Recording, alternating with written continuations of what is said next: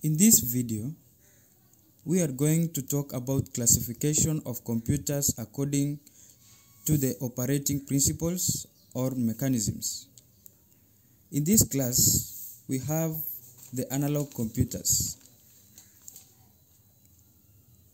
These computers use the continuously changeable aspects of physical phenomena such as electrical, mechanical, or hydraulic quantities to model problems being solved.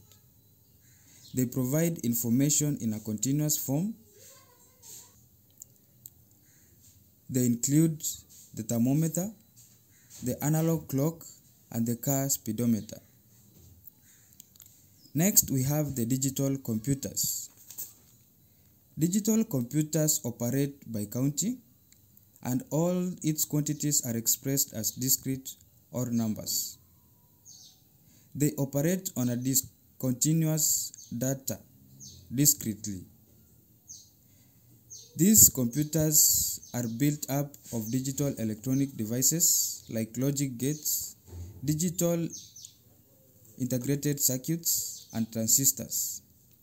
These computers use the binary number system to perform their calculations and operations.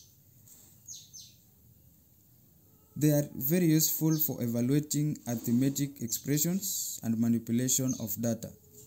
And some of these computers are the laptops, the digital cameras, digital watches, smartphones, and PDAs.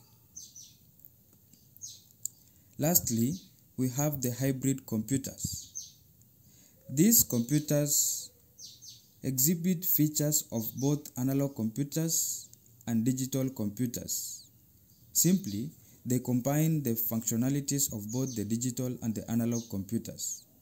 Examples of these computers include the HP Envy hybrid computers, the Lenovo Mix 630 2-in-1 hybrid laptops. In our next video, we will talk about the classification of computers according to their purpose or application.